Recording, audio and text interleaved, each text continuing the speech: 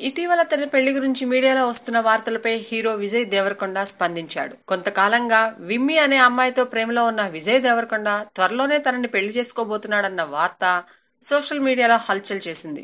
అయితే ఈ విషయంపై కాస్త ఆలస్యంగా స్పందించిన విజయ్, 14 గంటలు ఫ్లైట్ లో ఉంటే ఇండియాలో నా పెళ్లి చేసేశారంట. నా భార్య విమ్మీ పేరుతో పాటు నా 2 పిల్లలు రమ్మీ డమ్మీల పేర్లు ప్రస్తావించడం మీడియా మర్చిపోయింది.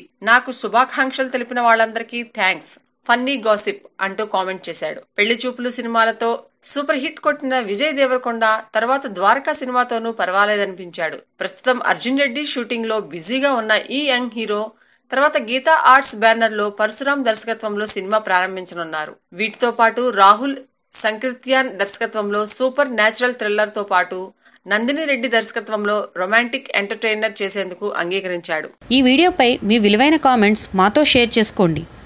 సబ్స్క్రైబ్ చేసుకోవటం మర్చిపోకండి.